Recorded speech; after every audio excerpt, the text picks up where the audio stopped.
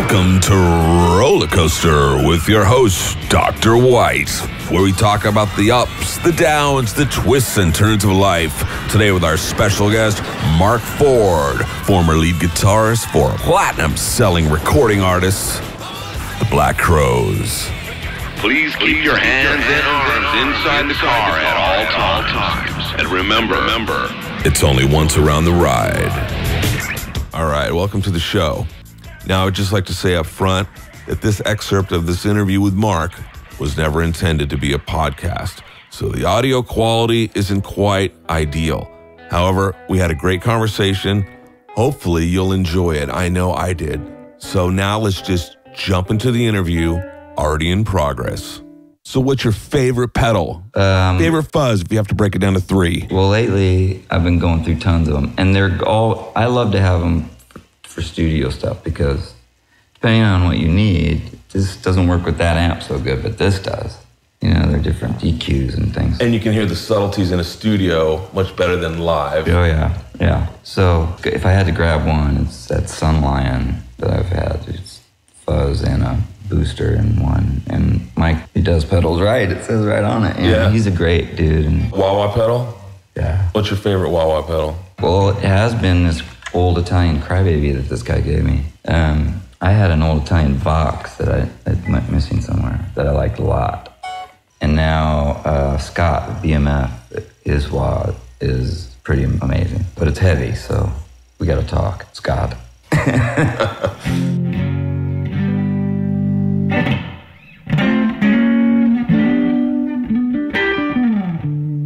I got to sit once with Buddy Miles at a festival. And he loves to tell Jimmy stories. And Jimmy. And then he sat down, he went to plug into a twin. He just instinctually went straight to it and hit every knob to 10. And then you sit back and then you got it all right here. And when you bang on a twin, it's just, there's authority there, you know. It's an intense ride. Like we were talking about Marshalls, you know. Like it's a big sword to wield, you know. Like I'm talking about, like, all I knew was Judas Priest. Then I heard Band of Gypsies, and my whole world got 17 times bigger. You know what I mean? Like, wow, I didn't know you could do that. Well, I'm only now realizing that it's the best way to go. You know, I mean, What's the best way to go? Just a big, loud amp.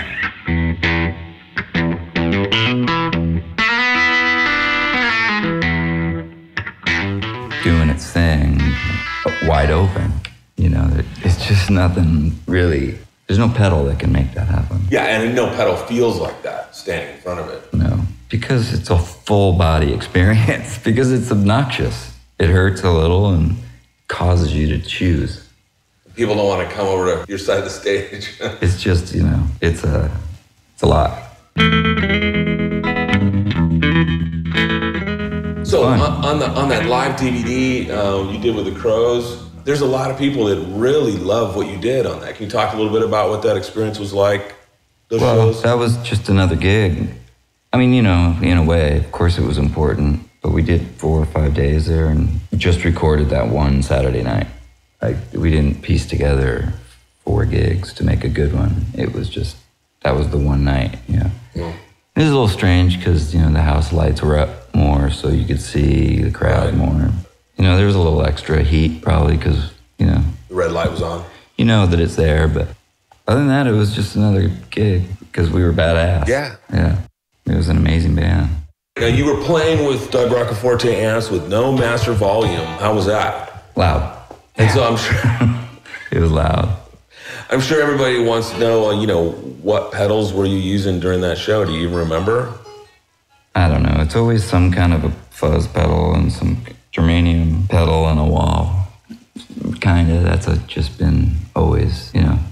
I started wanting to be Jimi Hendrix in a way. So the fuzz and the Fender guitar and the wah. It's funny. I keep trying to get away from it and go somewhere else. And I find some things that are cool, but in a panic situation, my go-to is, you know, get a fuzz bass, you know, use the knobs on your guitar, turn everything up and go for it. It's a whole bizarre nether world.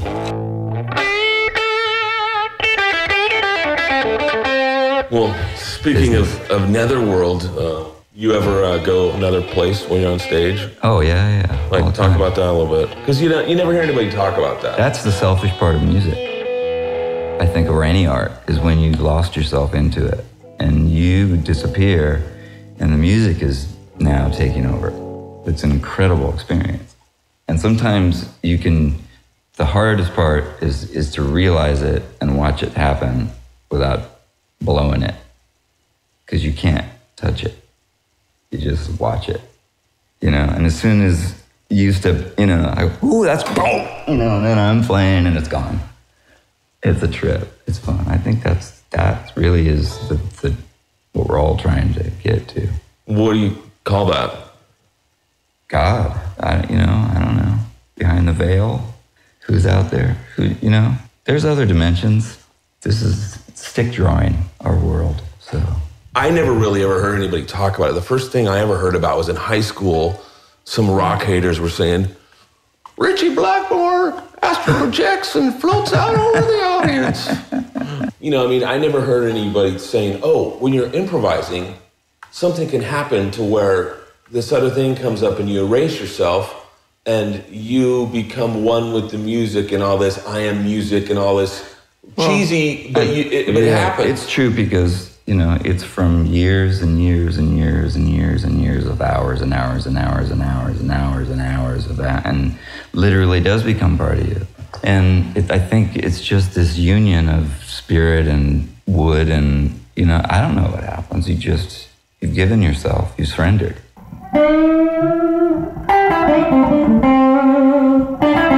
Now, can you control it? No, that other thing? No way. You just, the only thing you can do is get yourself in a position for it to happen. Now, how do you get yourself in a position for it to happen? I don't know. That's. Do you ever find that it happens when you're dirty? Oh, sure. Like in spite of you? Oh, yeah. I don't know who it was. One of those worship leader guys said he just wrote one of his biggest worship songs after he got done looking at a bunch of porno magazines. Mm-hmm. Yeah, but isn't that the blues? Isn't that Psalms? Yeah. Like, oh man, I'm an idiot. Please help me. And in spite of us, That's the blues. Like, this sucks, man. And then the other side is like, ooh, thank you. The agony and the ecstasy. Yeah, but Mississippi, John Hurt and Fred McDowell, they did both. He'd play anywhere, He's a guitar player. He ain't trying to hurt nobody.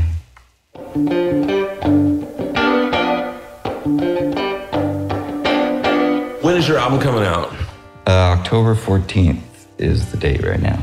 October 14th. Do you have a title? Yeah, The Vulture. The Vulture. It's Marc Ford and the Neptune Blues Club, and the title is The Vulture.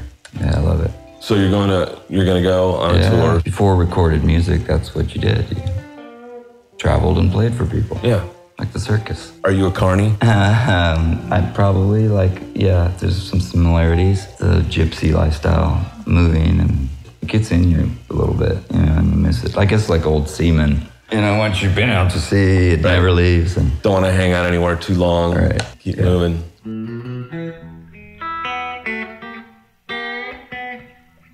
Yeah, saving money on pedals are fun. To get back to that thing, mm-hmm. I make myself crazy with them. And I always end up back to the one that I had forever. And so tell us a little bit about this guitar. This is what Bill Asher and I put together. I met him through Ben Harper, and I love it. Yeah, let's hear a little bit of it. Okay.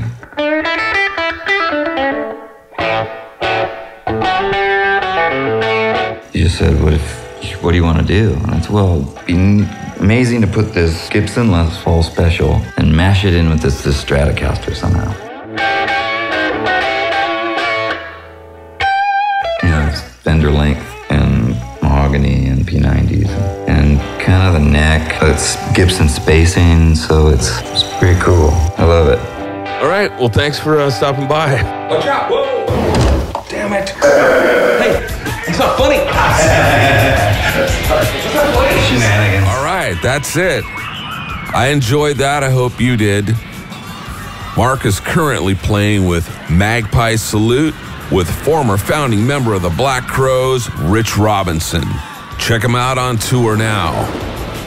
Remain in the ride until it comes to a full and complete stop at the unloading point. This is Dr. White. Remember, we don't ride alone. Thanks for listening.